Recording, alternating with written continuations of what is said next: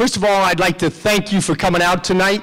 I know you've got a myriad of other things you could do on a nice fall evening like this, but I think it shows a lot about how you feel about public education in Fairview Park in particular, to come out. For those of you that don't know who I am, my name's Brian Deitch. I'm the superintendent of schools here in Fairview Park. It's been a privilege to serve this district. I've got my board members are here. If you want to raise your hand, board members, there's Jocelyn and Tim and Joe Shakovsky. We've got Tanya Foose as a candidate, Katie Davis. I thought I saw Katie Davis come in. There she is. Thank you for coming out. Mayor Patton. This is horrible, this light. I don't ever want to be a star, but very appreciative of Mayor Patton and the work that we've been able to do with the schools. But the real heroes about what we do in our schools every day are my principals and Barb Brady, Brady Sheets, Chris Vicker, Ray Moore, Connie O'Bricky, Tricia Moran. They're the ones that make it happen, and I want to publicly thank them for what they do. For me to tell you that it's an absolute privilege to introduce our speaker tonight would be one of the bigger understatements that I've ever made. Dr. Willard Daggett is one of the leading reformers in education in America. And I'll embarrass him, but I absolutely do think he's the best. I've heard a myriad of guys from Daniel Pink and everybody in between, and I really am appreciative of his work. He's going to make you think. He's going to challenge you. He's going to make you feel good about what we do. He might make you not feel so good about what we do. But let me tell you a little bit about Dr. Daggett, and then I'm going to turn it over to him. He started his career a few years before I did. I'll just leave it at that. How was that? Okay. A few years before I did in upstate New York. He was a teacher and administrator. At one point in his career, he was in charge of curriculum with the Board of Regents in New York State.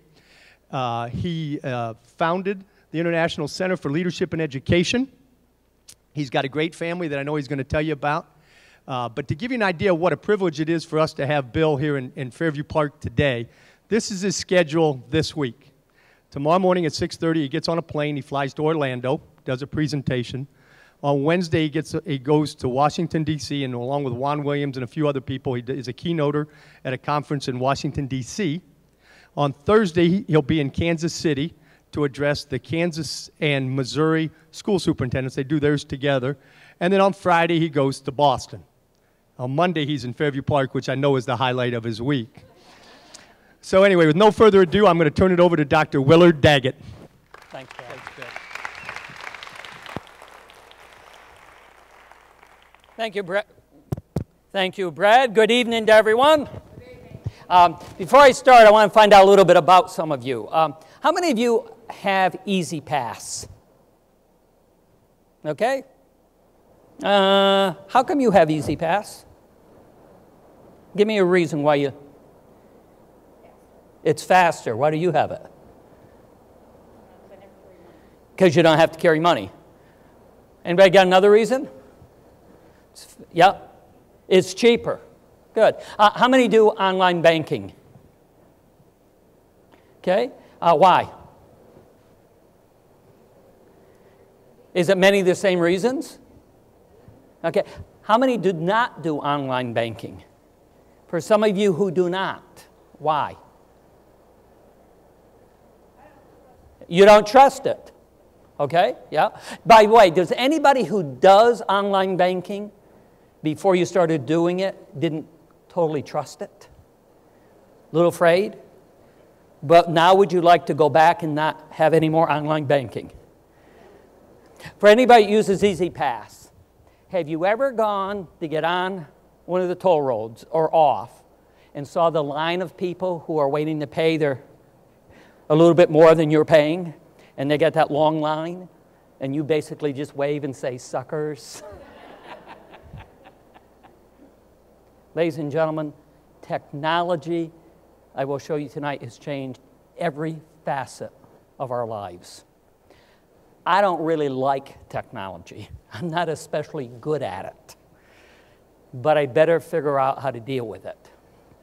How many have heard that financially, America at a national level has some financial challenges right now? Okay? Now, I'm not talking about the pending government shutdown at midnight. I haven't heard the news today. Is it still on at this point? Still okay. But even if it doesn't, does anybody know what happens in another couple weeks? What's the other big issue? National debt.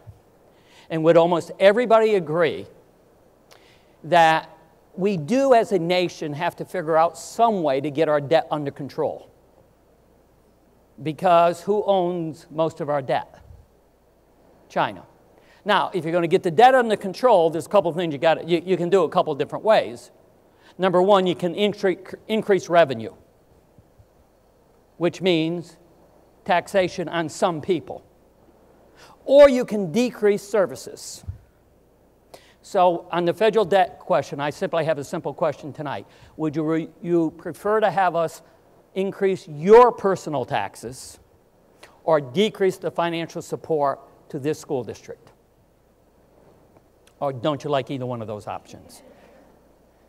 See, technology has invaded every facet of our lives.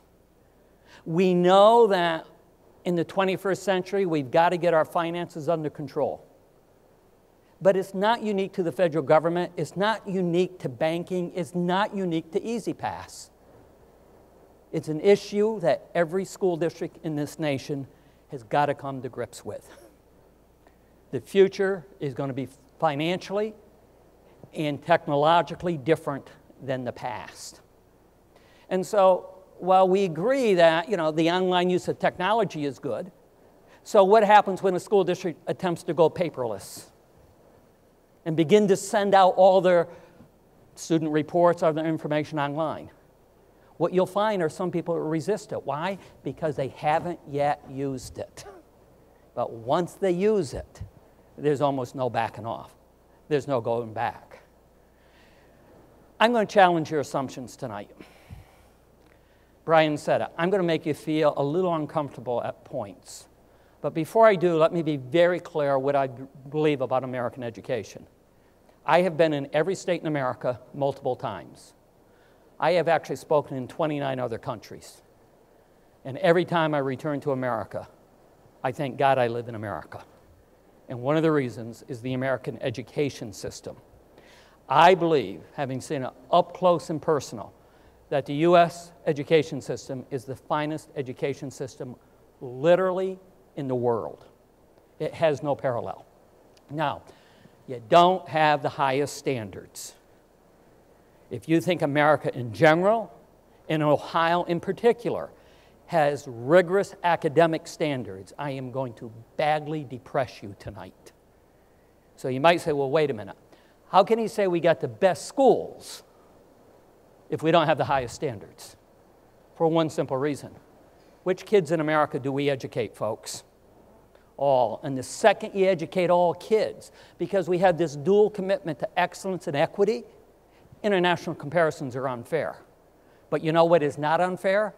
Your kids are going to have to compete against high school graduates from other nations. That's not unfair. That is reality. When I look at schools, I don't look at them as a lifetime educator. I look at them as a parent and a grandparent. My wife Bonnie and I, we have 5 kids, older than most of your kids because they're older than a lot of you, but not everybody in the room, okay? Okay? My kids are 39, 40, 41, 42, and 43. And yeah, it's all I can tell you is it's a lot better than 11, 12, 13, 14, and 15.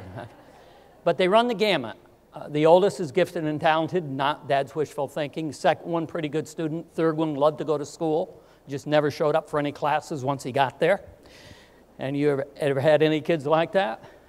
Fourth one, severe mental retardation, autism, and very, very, very serious epilepsy. For Audrey, our 4th child, a great day is any day she doesn't have a grand mal seizure. And there haven't been many in 40 years of her life. And for the first 4 kids, when we step back and look from a retrospective position, what we think is the greatest accomplishment? It's not the oldest daughter who won all the national awards. It's when we worked around the clock with school personnel, support system, and family. We finally got her little sister, Audrey, as a preteen potty trained. Now, until you've lived in that arena, it's hard to comprehend. And a lot of the naysayers to public education have no sense of what we're asking the educators in this school district and in this nation to do. Where are the educators in the room? What kids do we ask you to educate again? All. I can give you higher performing schools. Come with me on my next trip to China. I'll show you higher performing schools. I just thank God I don't live there. Not with my 5 children. And it was the 5th one that helped us understand as a family how great American schools are. His name is Paul. Paul, we thought, could be anything in the world he wanted to be until 28 years ago, just 2 weeks ago, September 16th, 28 years ago, at the age of 11, as he stepped off of a school bus, he was run over by a drunken driver. He suffered traumatic brain injury. He was in a coma and on life support systems for 9 months. Paul lost the functions of speech and hearing. He doesn't have the function of speech and hearing any longer.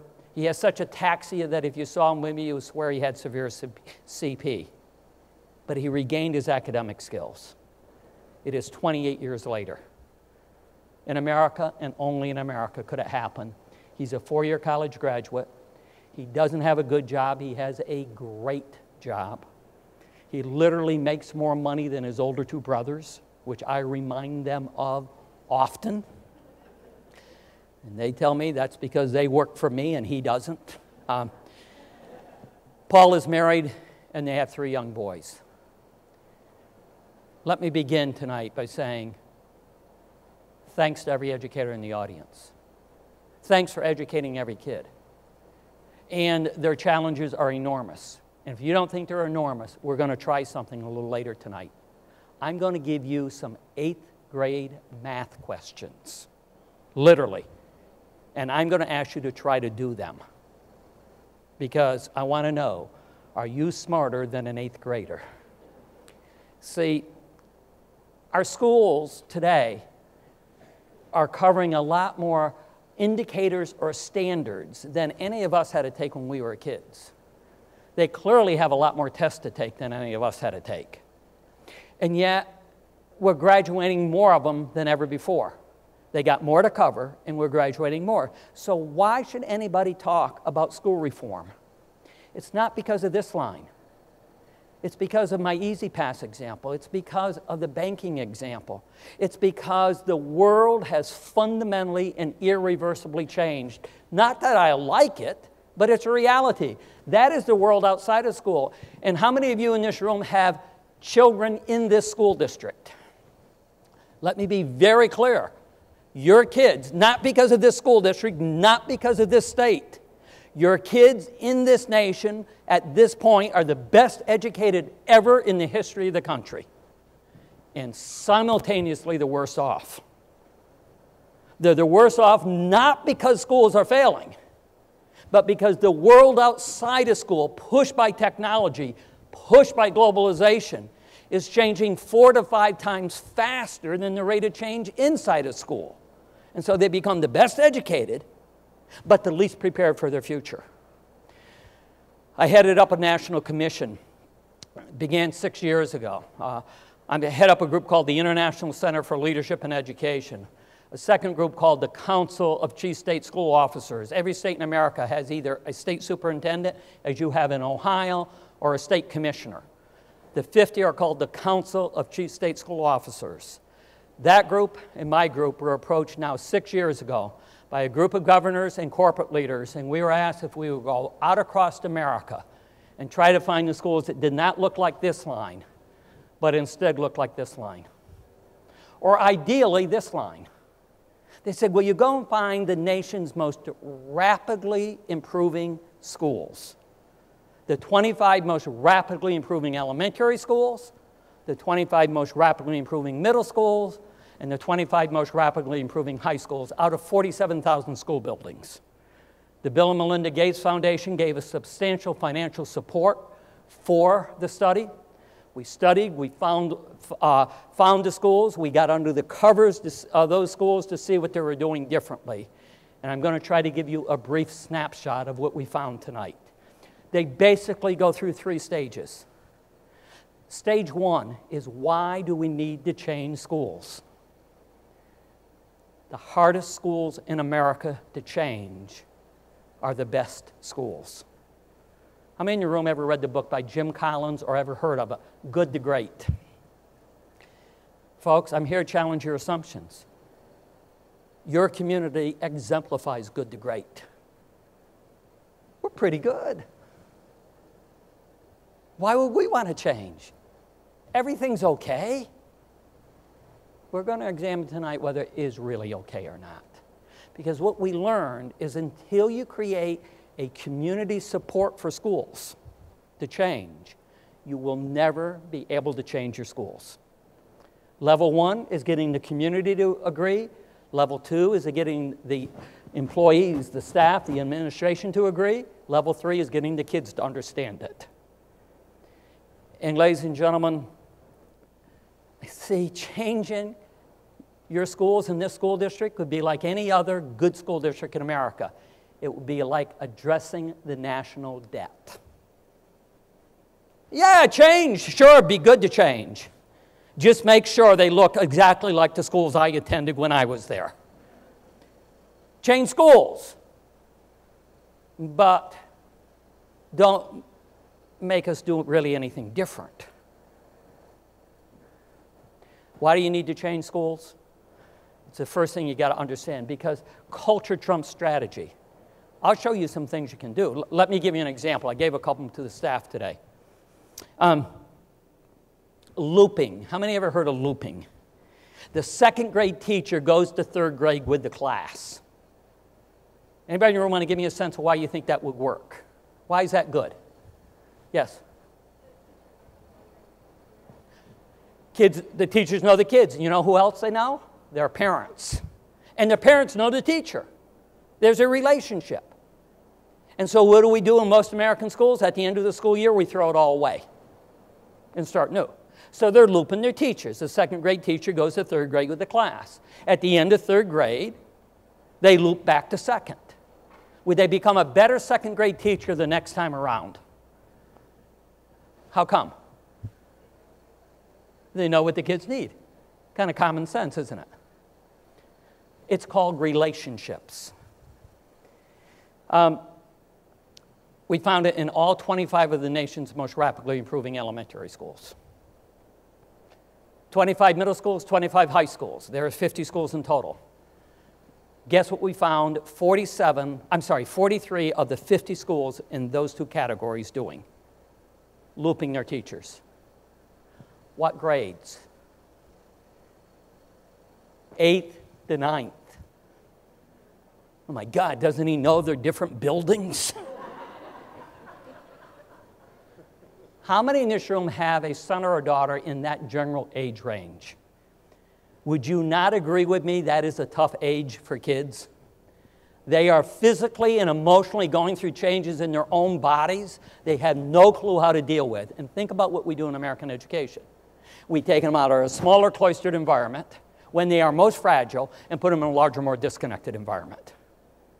What do they do in the nation's most rapidly improving schools? They're looping 8th grade teachers up to 9th.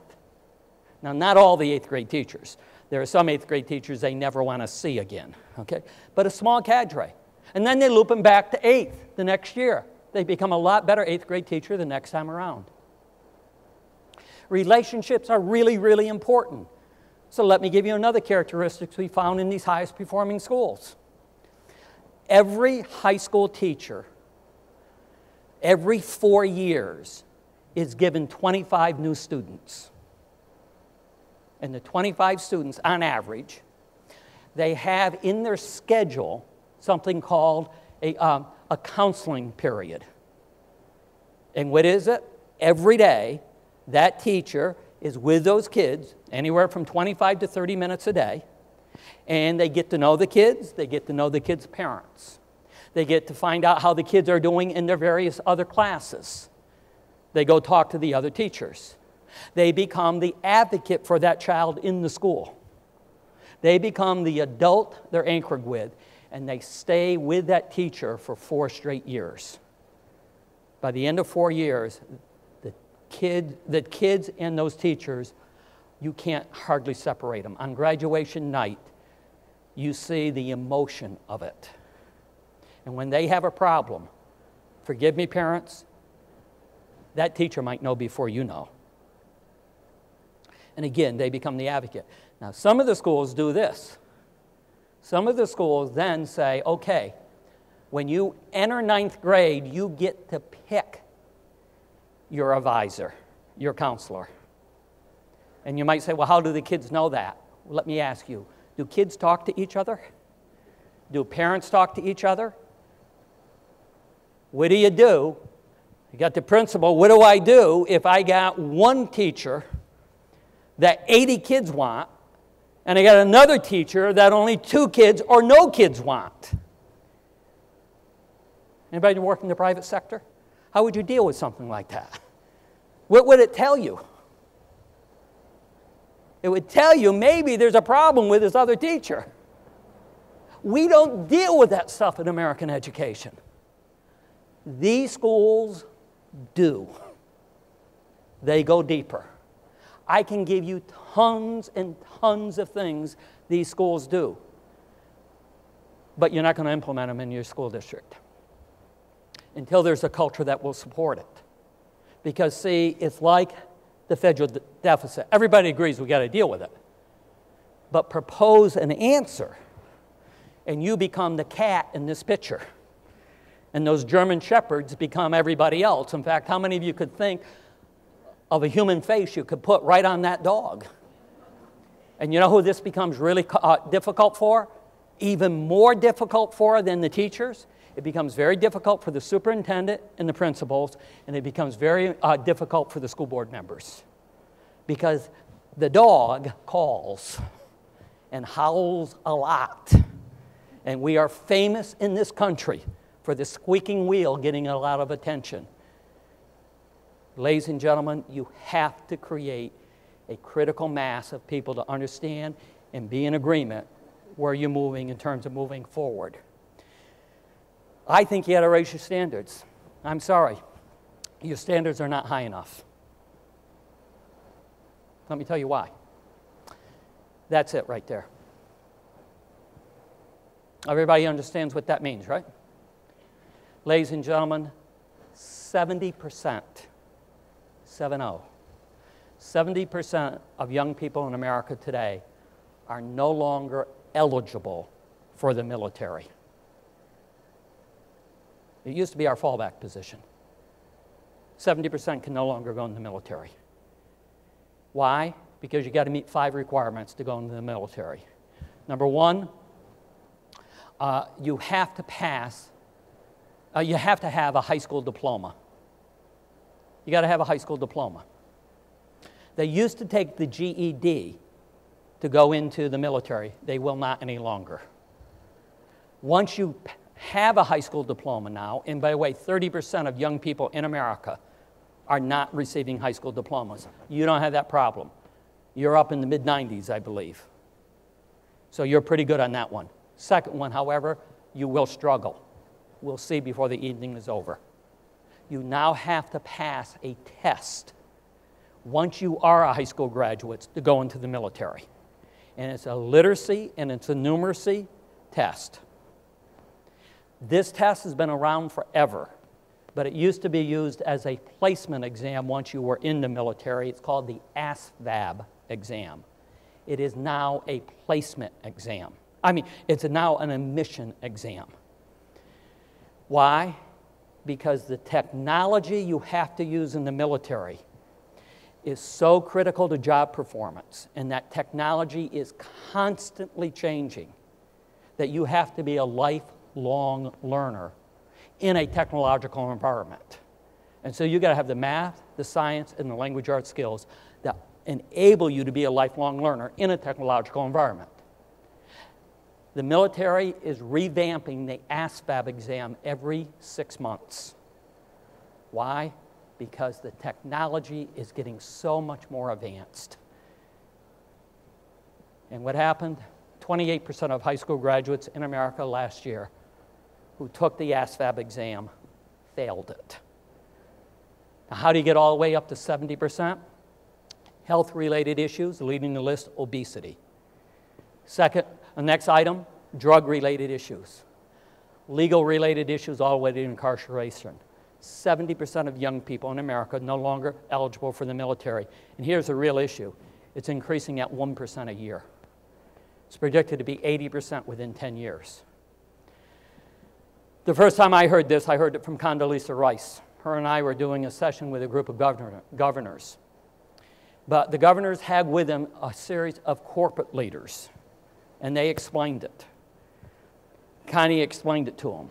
We go off into some breakout groups, and the corporate leaders there that day, I don't know how else to describe it to you, but to tell you they were livid. And you know why they were so mad? They said, look, if they're not ready for the military, what remotely makes you think they're ready for the 21st century workplace? Yes, they can go to work at a convenient market, but they can't earn enough money to be self-sufficient. Before I go any further, how many in the room have a son or a daughter who's a preteen, a teen, or in their early 20s? For everybody who's just raised your hands, how many of you hope the person you just raised your hands about sometime in the next decade becomes independent?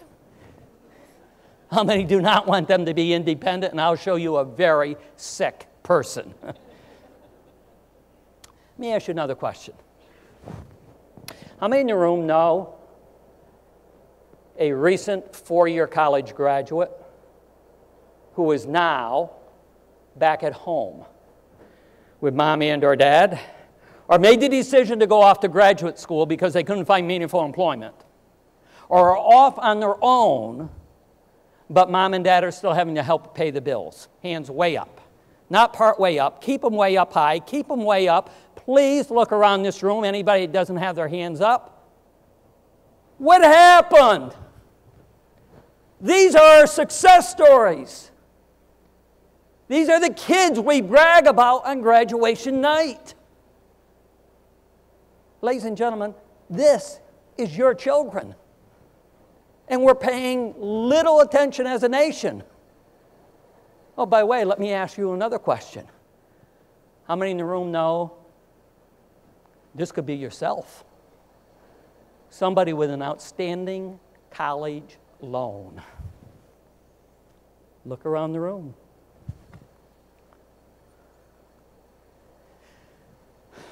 We have any elementary teachers with us tonight? Hey, good. What grades do you teach? First?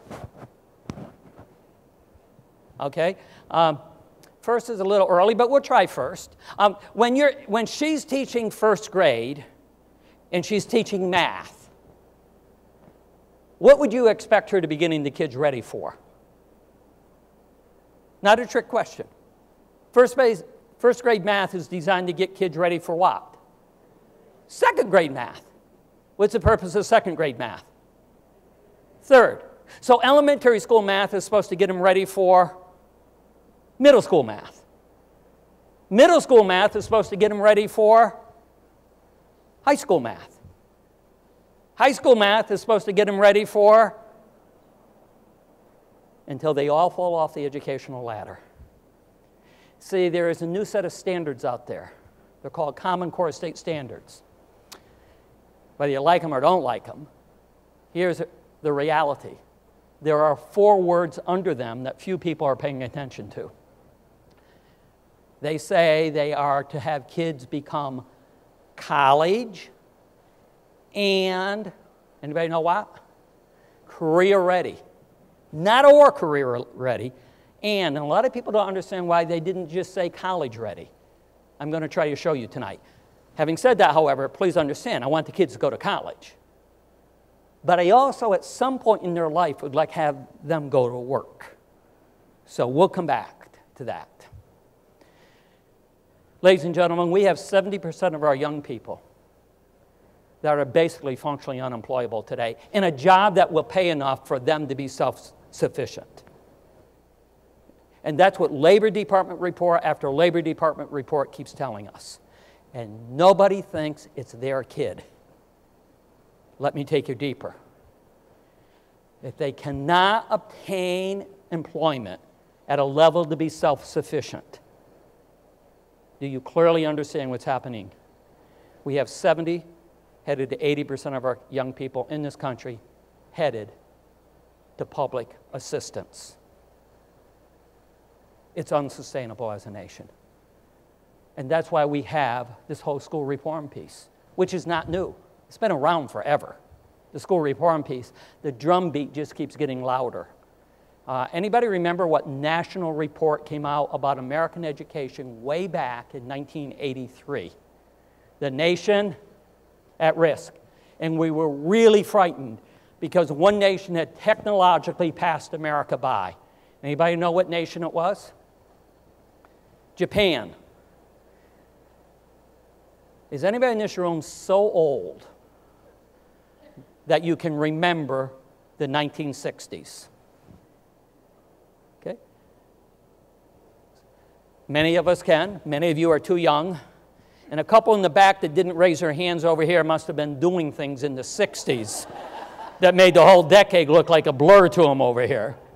What did made in Japan mean in the 1960s?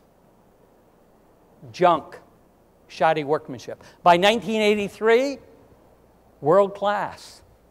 How did they do it in 2 decades? 1983, nobody was talking about China. Today, our fiercest economic competitor. But what did made in China mean in the 80s? Junk. 1990s, nobody was talking about India. Today, our second fiercest economic competitor. When I addressed a group of these governors, I was asked to speak about one thing. I head up the International Center. There are 5 nations that, despite a worldwide recession, 5 nations that, despite a worldwide recession, have had 5 straight years of double-digit growth in their economies. And 4 of those 5 nations are poised to equal or surpass the U.S. economy in the next decade and a half. And what they simply said to me was this, see if you agree. They said they think there's a direct and intimate link between educational achievement and the probability of future economic success. That the better you do educationally, the greater your chances of future economic success. So they said, will you simply come and tell us what those 5 nations are doing different educationally than we are? Can anybody in the auditorium tell me what the 5 nations are? Except for those that were with me this morning. They're not China and India. Because, see, China and India are already there. 5 fastest growing economies in the world. Rank order. Number 1, Vietnam. Means something quite different to my generation. Number 2, Argentina. Number 3, Brazil. Number 4, Indonesia. Number 5, will never surpass the U.S. economy. It's way too small of a nation, but is growing quickly, Panama. And she's right. China and India and Japan, they're not going away. You know who is fading and fading very quickly in a global economy? Europe. And who do we look and act more like? Europe. Ladies and gentlemen, the business leaders were scared down to their toenails. But you know what else scares them? Is this data right here. This is the U.S. population. Going up the left-hand side is the American by age group. So the bottom line, 0 to 4-year-olds, 1950. That bottom line are the first 5 years of baby boomers. In 1950 in America, we had more children under 5 than total national population above 55. Just think about that for a moment.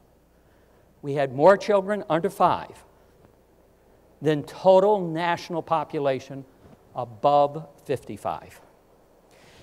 And in the late 50s into the 60s,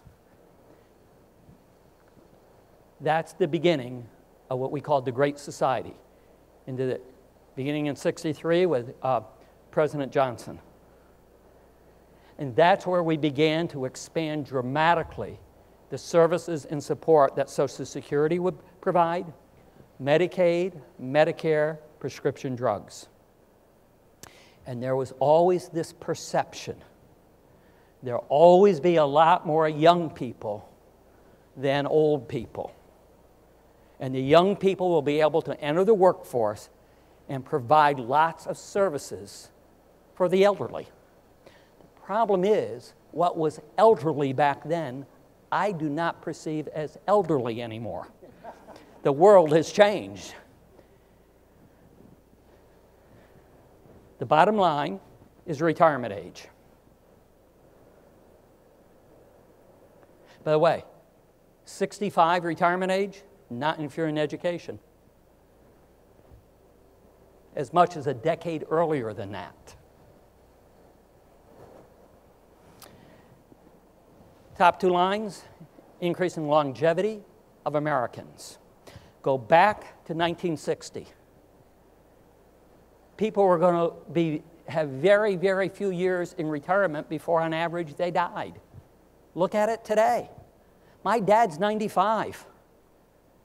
He's been retired, if he was in a normal paying position, would have been retired more years right now than he would have worked. Now, he happened to run a dairy farm, so that didn't happen. But, folks, we can't continue that trend because we have one other problem. It's called birth control. Did anyone in your room ever hear of the pill? Look at 1950. These are the number of births per 1,000 women of childbearing age. We had 120 births for every 1,000 women of childbearing age, 1950. We are now at 60, one half the number. So what has happened? A very simple economic. We moved from having more children under 5 than total national population above 55 to today having more children, having more people over 55 than total population below 21. And 70 headed to 80% of that group headed for public assistance. And in this community, none of us think they are our kids. So let's be optimistic and think all your kids are going to make it. Do you understand the financial burden they will carry to take care of you and I? And the 70 to 80% who don't make it in their own age group. It is unsustainable as a nation. And then you add technology to it. I'm not going to go through it tonight because of the lateness of the hour, but when you go home tonight, Google Wolfram Alpha. Wolfram Alpha. Wolfram Alpha means that Google is basically on its way out as a search engine, and that's why Google is doing all kinds of other things, like the Google Glasses and all kinds of other things, because Wolfram Alpha is so much more powerful. There is not a question you can ask Wolfram Alpha that it can't answer. Let me just give you a snapshot of it. Let me show you. This guy's going to come on. He's going to talk. In the little yellow bar, he will type in questions. I didn't know if you could read the questions, so I put the big red bar on the top. The first question he's going to ask is, how much is 2 plus 2? Not a trick question. The answer is 4. Watch. It happens exactly as I show it to you, as fast as I show it to you. But let me show you a little bit of what you can already do with Wolfram Alpha today. The basic idea of Wolfram Alpha is very simple. You type your input, your question, and Wolfram Alpha produces a result. Let's try something really easy. Okay, that's good. Now let's try something harder. How about some serious math? But you can type things in pretty much however you want. Here's what Wolfram Alpha produces. It's done the integral, and then it's showing us other things that it thinks we'll be interested in. And it happens that fast. How about something more real world? Let's ask it the GDP of France. Here's the result, and then it gives a plot of the history and so on. Well, we can dress up the question a bit if we want. We can say, what is the GDP of France? Question mark. Same result. Let's try this. What is the GDP of France / Italy? So we as humans can tell what this is asking. And so can Wolfram Alpha, and it gives us the result. I'm going to stop. It goes on for a long time. There's not a question you can ask it can't answer instantly.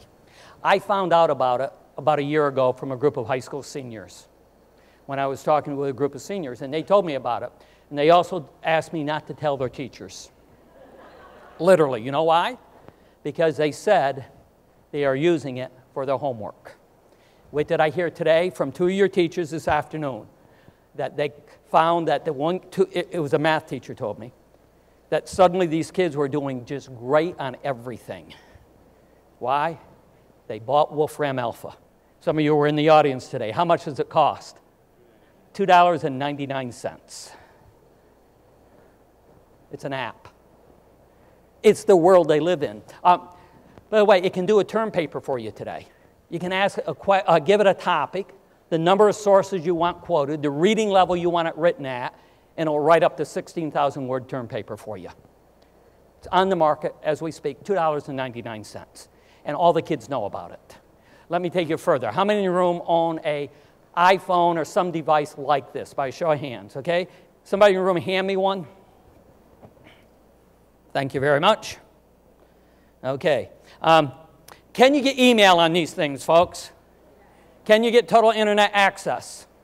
Okay, good. Let me go back and ask again. How many of you wanted your kids to become independent in the next decade? Okay, what are some of the basic skills they might need? Would it be things like knowing how to use resources and how to work with others? Am I right? Okay. I have a problem with this at my age. Does anybody know what my problem is with it? I can't see it. And who can use this keyboard? The answer? The kids. Can they do it without looking? Can they do it within their pocket? Do you let the kids use these when they take the state test? No, of course not. Why? Tell me why we wouldn't let them use it. There's a good reason. They would what? Cheat. Exactly. Tell me how they would cheat. They go online, find the answer. What else might they do? They text each other. Darn kids. They might either use resources or work with others. Ladies and gentlemen, our schools have become museums. Let me show you why. Some of the staff here heard me speak about a year ago, and I showed some devices. Can anybody see in this picture what this person is doing right here? What is that? What's that person doing? They're taking a picture with this, aren't they? This is 2005, Pope Benedict. Permit me to show you our new Pope.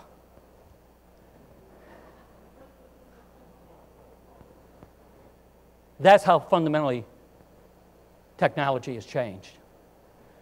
Ladies and gentlemen, here's the problem. They have come out with something called the smartwatch. 3 different, Apple, Samsung, and Sony, all released smartwatches in the last, this month, in the month of September. Sold over 2 million of them. You know what it is? It's this in a watch. Now I got a bigger problem. If I can't see this, so what am I going to do with this? It's not a problem because on the side of it, you push a button, whatever on the face is projected on the wall, tabletop, or piece of paper. Push a second button, and a keyboard appears right in front of you. Separate monitors and keyboards, as you now know them, are about to disappear. That's on the market right now. They're about to put it in earrings, necklaces, and bracelets. Bill Gates says within 2 years, he believes they'll put it in buttons of clothes. See, technology is not slowing up, it's speeding up. Because it's going to be put in buttons of clothes. You're a board member, right? Okay, you decide which one of you want to take the lead on this one. Now, you're the local paper, right? Okay, he can get you in a local paper, I can get you in USA Today. Okay? Okay, but let's work together. I want one of you 3 as board members to take the lead. Because this technology over the next couple of years is going to be in buttons of clothes, Well, first of all, you probably will, and this is not a joke, you're probably going to have to say no watches this spring on the state test. 2 million have been sold already. Same reason you got these. But within 2 years, buttons are closed. So I want you to be the first school board in America to propose that all kids shall take all tests naked. And if somebody gives you a hard time, say, look, we're solving another problem, at least at the high school level. The boys will show up for the test. It is crazy. When is this technology going to stop? But you know what? That what we see in our consumer lives, some of you work in the private sector, you see every day in the private sector. Technology has transformed the American workplace. Whose was this? Okay. I'll get nervous. And so that is all this technology and the global competition is what led to why the new standards say college and career ready. Because we have a problem. Let's see. I already asked you the questions. You want your kids to go to college, but they're coming home, many of them, functionally unemployable. Why? I'm going to challenge your assumptions about higher ed. This is a survey just released by ACT. And the new survey by ACT simply says that kids, how well are kids prepared to do freshman college work? 89% of high school teachers in America this spring said they were well prepared. 26% of college professors thought they were. Now, what I'm going to show next, none of this will be your children. These are all about some other kids. That's the percentage of kids in remediation. 51.7% of kids who enter two-year colleges in the country last year took one or more remediated courses. 19% in our four-year colleges were in remediated courses. By the way, I told the Association of University Presidents how to solve this. You know how to solve it? Stop taking them. If they're not ready, don't admit them. And you know what their response was? We can't do that. Why not? We have seats to fill. Please listen carefully, folks. There are more freshman college seats in America today than there are freshmen to fill them. And nobody wants to talk about it. It's called supply and demand. Now, get in the premier universities, which I know every one of your children will be in. Yes, that is competitive. But I can drop out of high school today and go to college. I can't go to the military, however. And what I'm going to show you is I also can't go to work and be self-sufficient. This is the retention rate between the first and second year in American colleges last year. The opposite of this is our first-year dropout rates.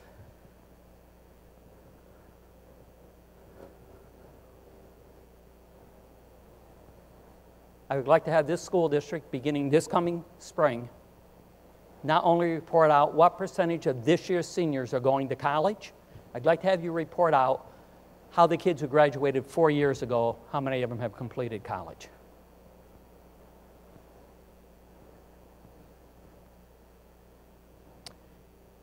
.1% of our students nationwide in our two-year schools receive a degree in 3 years. 36.6% of our students who enter four-year colleges complete a degree in 5 years. Let me now take you to Ohio data. This is national data.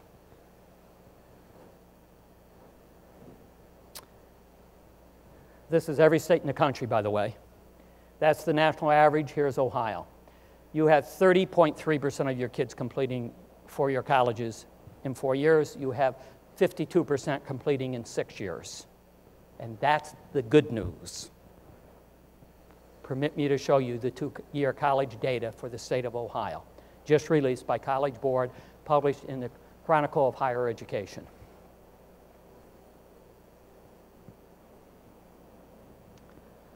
.2%. That is a 95% dropout rate. And nobody is talking about it.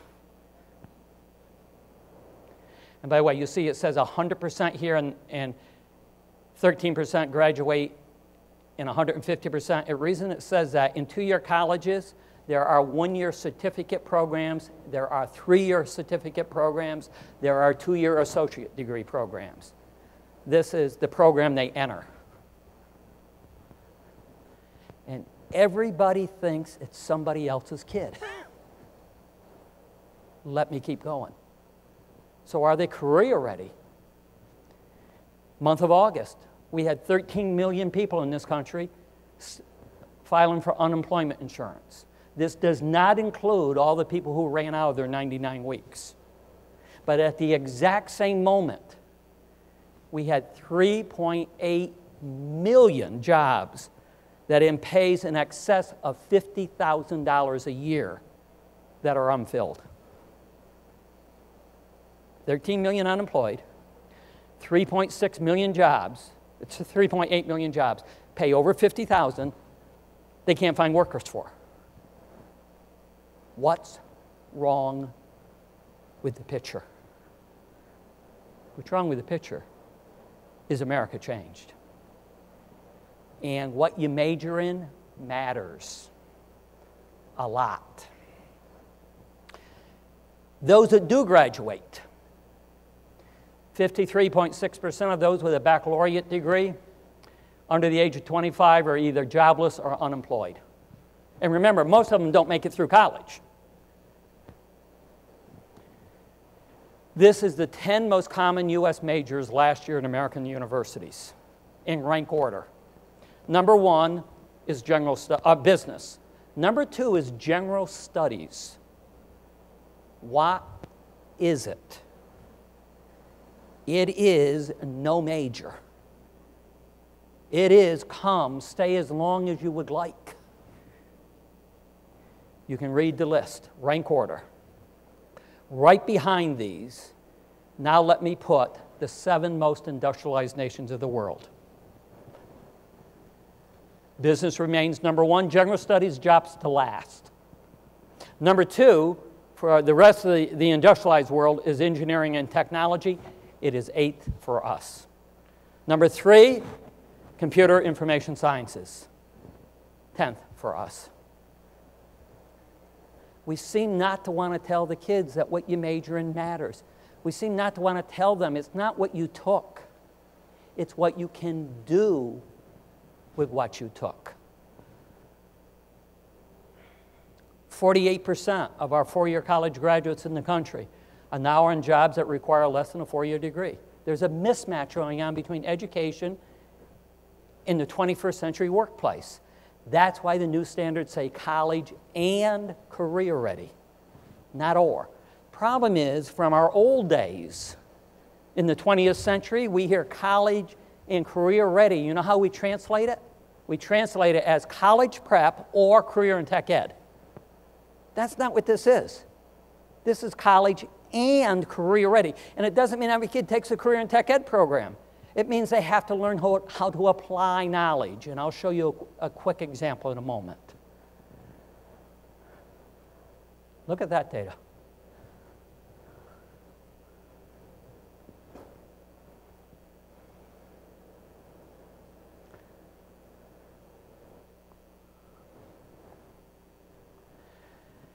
See, what happened is in the 60s and the 70s, the 1960s and the 1970s, even into the 80s, technology began to expand. And as technology expanded, what it began to do is whittle away the low-wage jobs. Technology has become increasingly sophisticated, so it's now whittling away the middle jobs. It's what they call the missing middle. And we have a lot of young people who in the past, with just simply a good basic education, would be in the middle. Now what happens is, if they don't have a skill and their job is eliminated, they don't have the ability to move up here. They're moving down here and moving back home with you. It's a shift in the workplace, and it is not unique to the United States. It's what we find throughout the industrialized world. The difference is the industrialized world, most of it has responded by making sure kids are in majors and have skills that are compatible with the workplace. Purpose of 5th grade math is to get, in America, however, is to get kids ready for 6th grade. Elementary school math, get them ready for middle school. Middle school, get them ready for high school. High school, get them ready for college until they fall off the educational ladder and move back home. And then the cost of higher education has really escalated. It's been twice the rate of inflation for the last 17 years. ACT just released a report on everything I'm just describing this past Friday. It was on several of the talk shows yesterday morning, on the Sunday morning talk shows across the country. Average child is leaving school $26,600 in debt. This is the increase in inflation from 1978 to 2012. Increase in the cost of food in the country went up slightly over 200%. The consumer price index, about 250%. Shelter, about 360%. We all know medical care has gotten very expensive. It went up about 580%. This is the cost of higher education.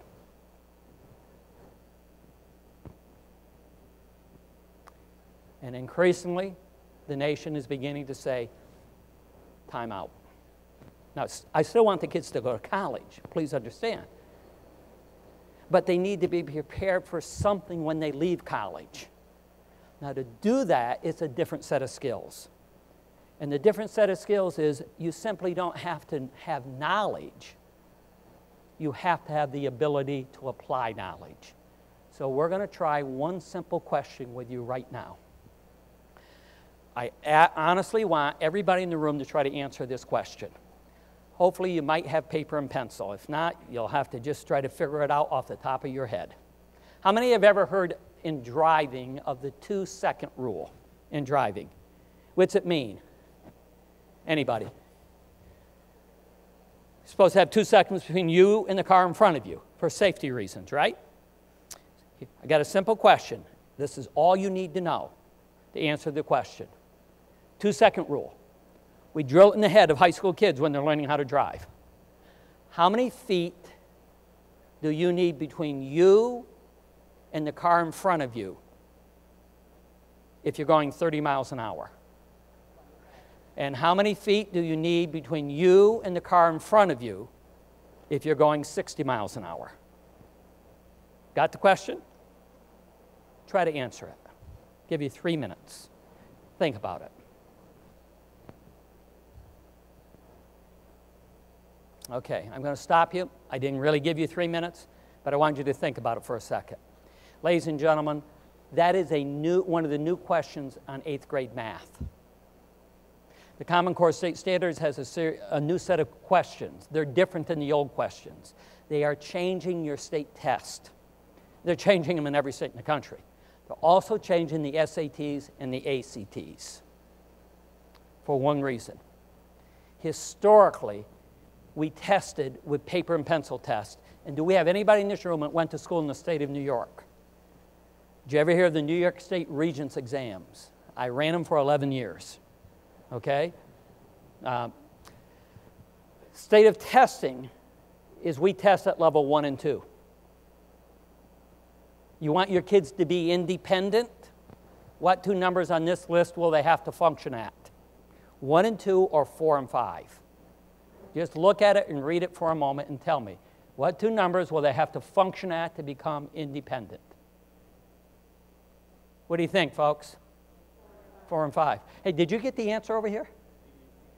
Very good. 88 feet at 30 miles an hour. What about 60? All you got to do is double it. Yeah, 176. 88 feet, 60 miles an hour. 30 miles an hour, 176 feet at 60 miles an hour. Now, to answer that question, you've got to be able to function at level 4 and 5. See, what you've got to know is you've got to know the 8th grade science standards. And an 8th grade science standard is distance equals rate times time. You've got to be able to convert miles into feet. You got to be able to convert hours into seconds. I just gave you 3rd and 5th grade math and 8th grade science. I gave you an 8th grade reading level if you actually had to read it. And it's a new one of the 8th grade math test questions. I have challenged Brian in the school district to do this. I want you to begin to run in the next few weeks some test questions.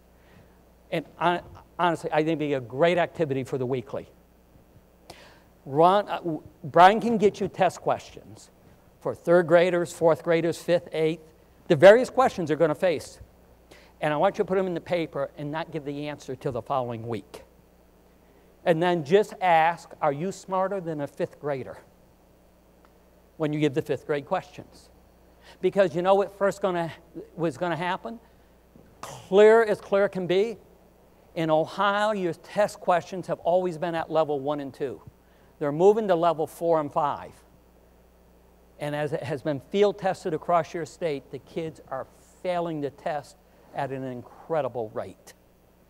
Why? Because nobody has ever asked them to apply knowledge before.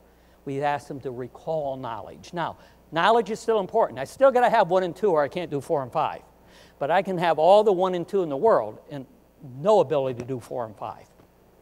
The new assessments are going to be actually more academically rigorous than their present assessments. That I don't think will be a problem for this community. You'll be able to compete on that one. The one you're going to have a problem with is the application of knowledge. Because historically, we regulated, certified, tenured, and contracted our schools around individual disciplines. And I can't get to 4 and 5, one discipline at a time. The real world doesn't function in disciplines. It is interdisciplinary. So they're going to change the test. Ladies and gentlemen, you got good schools. You moved some of you to this community because of your schools. I'm not too concerned about the academic rigor in terms of where the new assessments and standards are going. I'm much more concerned about whether the kids will be able to handle the application of knowledge across disciplines. It will require the staff to go through fairly extensive professional development because we've operated in silos for years. And when the new test results come out a year from now, the results are going to drop. To make sure people understand ahead of time, we need to get some of these questions out. That's why I'd love to have the newspaper run some of these questions, let people see them, begin a dialogue around them, and then begin a dialogue, what do we need to do to prepare the kids and the faculty for this changing world. If you only want to be prepared for college, you don't have to know how to apply knowledge. If you want to be prepared for the world beyond college, application of knowledge becomes critical. When they added the word college and career ready, they moved up to level 4 and 5 in this chart, and that's what's going to trip us.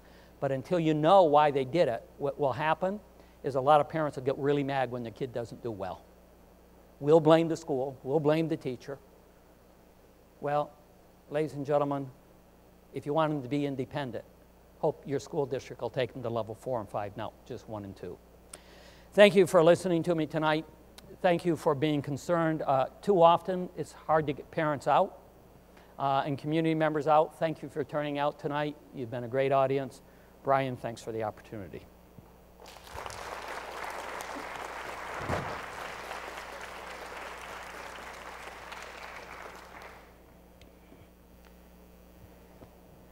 Dr. Daggett, thank you. Folks, now you can understand why I could sit at this man's feet and just listen to what he has to say, and he challenges us, and it's a wake-up call. We were talking at dinner tonight, all the administrators, about, you know, I've been in this business for 32 years and been an administrator for 21, and there's been more change in the last 4 or 5 years than there were the previous 17 all added together. And that rope, the ball on the string, it's just getting faster and faster and faster. And we don't have any choice because they're our kids and we got to educate them and provide the best for them. So, Dr. Daggett, I thank you very, very much. I know of all the places you're going to be this week, this was the highlight, and I respect you and appreciate your work very much. Thank you. Folks, thank you so much for coming out. Appreciate it.